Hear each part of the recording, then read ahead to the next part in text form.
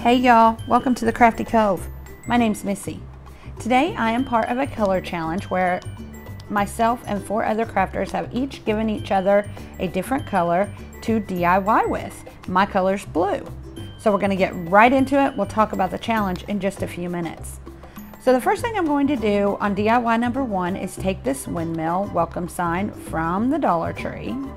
We're going to cut the tag off, and then we are going to give this 2 good coats of Waverly chalk paint in white. And we do the 2 coats. We do go ahead and paint the fan blades also, even though we're going to cover those, but I do want to go ahead and get them all covered up. So we're going to do 2 good coats of this Waverly chalk paint.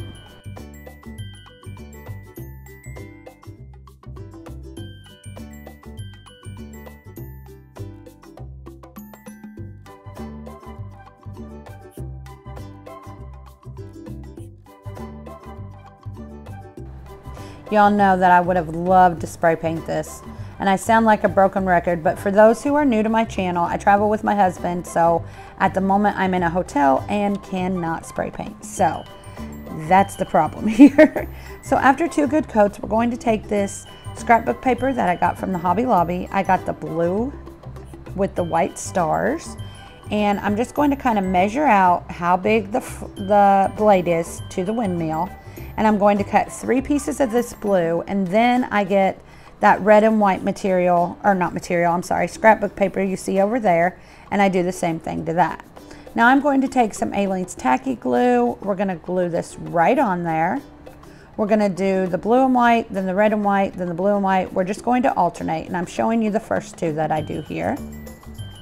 And after I get those 2 put on there, I go ahead and cut those out just so I can see how everything's going to turn out on this as far as the blades go. And then I go back through after cutting it out. You can see there, those 2 are cut out. Now I'm just going to go right back through and keep alternating our scrapbook paper on the blades.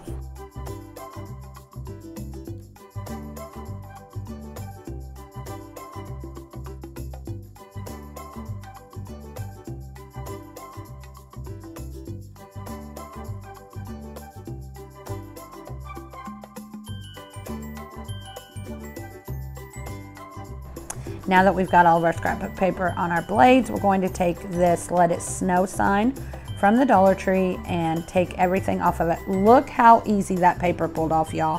1 try. I was so excited.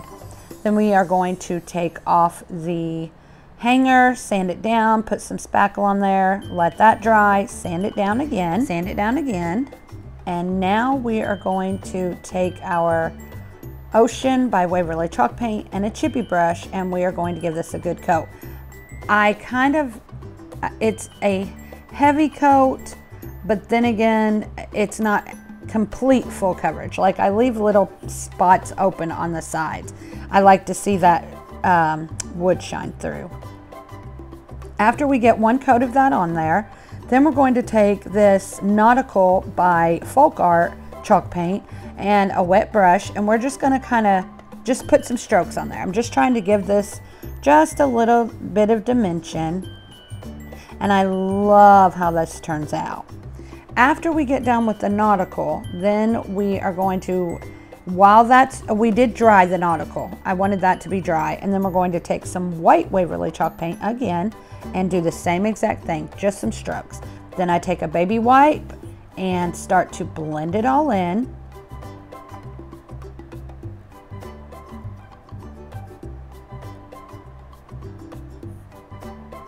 Now we're going to take the hanger off of our welcome sign, which I should have done in the beginning, but I thought maybe I would use it, but I decided not to. So we're taking that hanger off. We get all of that cut the way it needs to be. I cut around all of the scrapbook paper. I let that dry really well, that Aleene's tacky glue, before I started cutting all of these. Now we're just figuring out our placement. Sorry about my phone in the picture, y'all. I was waiting on an important phone call when I was filming this. So here we're just figuring out our placement. Then we're just going to add some hot glue on this sign. That's all I used to put this together with, and stick it down there. Now I started recording, I thought, and I wasn't recording. All I'm doing is taking some Dollar Tree ribbon. That's why I've got this on regular speed. because I messed up, y'all. Take some burlap ribbon from the Dollar Tree. I put 3 strips on this down at the bottom, overlapping each other. I glue on the back and on the bottom seam of the bottom one, if that makes any sense. I'm leaving the top open. You can see right here as I stick my hand in there because we are going to stick some flowers in there. Now I'm just taking some onion grass, taking it off the stem, putting that down in there. Some white flowers from the Dollar Tree. The onion grass is also from the Dollar Tree. Then I take some lilacs and some blue flowers and stick those down in there, just varying heights. Y'all, I am not a florist. There are 2 things that I will admit as a crafter that I am not very good at doing, and that is making bows and floral arranging. I'm learning and I'm trying, so thank y'all for your patience, and if you have any helpful hints, y'all do not hesitate to put them in the comments because I am all about helping people out. So if you can help me, that would be amazing. So we're just going to put all of those in there, and that's it, y'all. I think it turned out really cute, and I love how the windmill looks on this sign. And here is our final project. Isn't that cute? And I love the pops of blue. Okay, y'all, like I said earlier, I am part of a color challenge with Mama Can Make It, the Rusted Willow, and 6 Kids and a Glue Gun. Y'all make sure that you go visit all of their channels. I'm going to have them linked in the description box. They are really awesome crafters. All 3 do some farmhouse decor.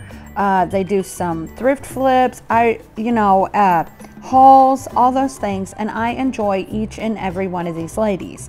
What we decided to do was take 4 of us, and each of us gave the other a color, and we were to try and center our designs around the color that we were given. And as I told you before, I was given the color blue.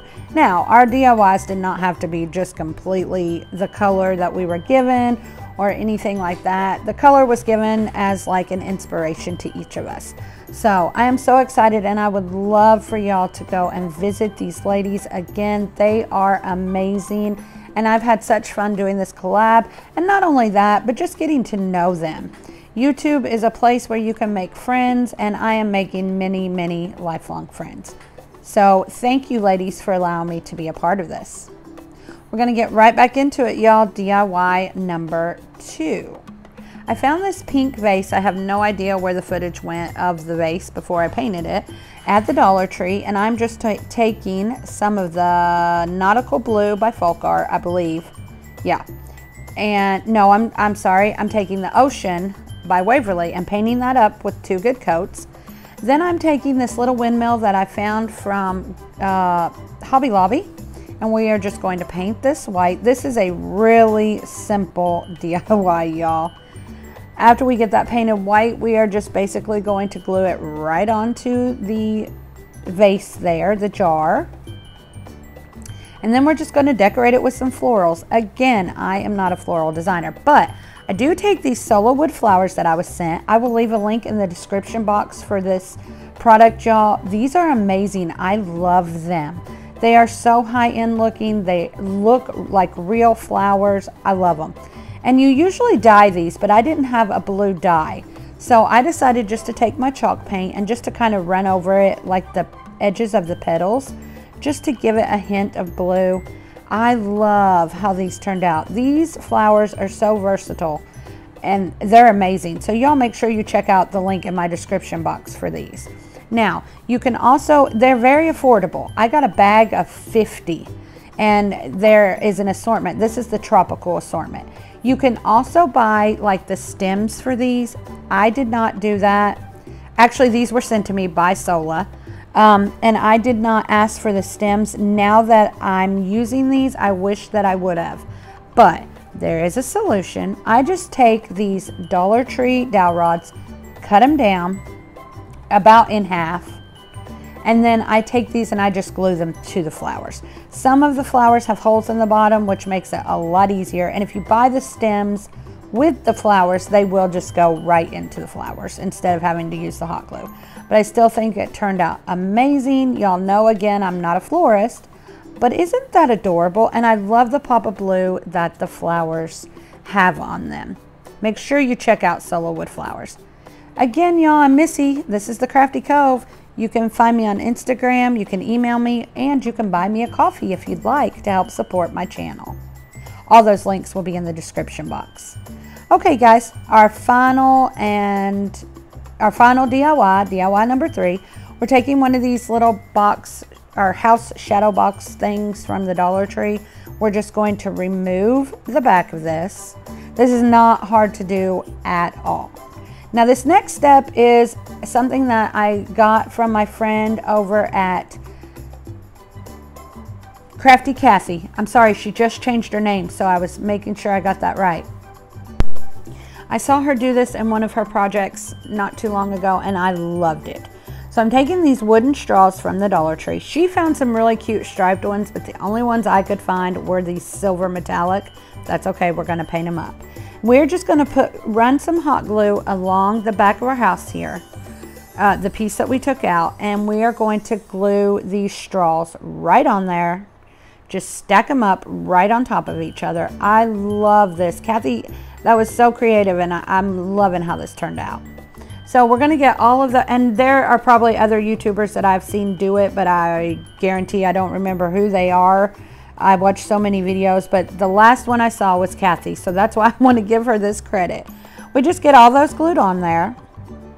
And I'm not worrying about how they look because we're gonna go through and cut off that excess. We just take our X-Acto knife, we cut all the way around this house. I do have to go in and cut a little more after I get this done. See, you can see on the sides I cut in more because it would not fit back in the frame. Then I just take, I mix some ocean blue and some white Waverly chalk paints and got this little color. The ocean blue was just a little dark. I wanted it a little lighter. I do 2 good coats on this because the metallic of the silver wants to shine through. So we do 2 good coats. Now we're going to take some more of those Sola flowers. We're just going to put a glob of hot glue in the corners and put some of those wood flowers in there. And then one of the regular flowers right in the middle there. Then this flower cutout that I got from the Dollar Tree, the wood one, put that right in the center up towards the top.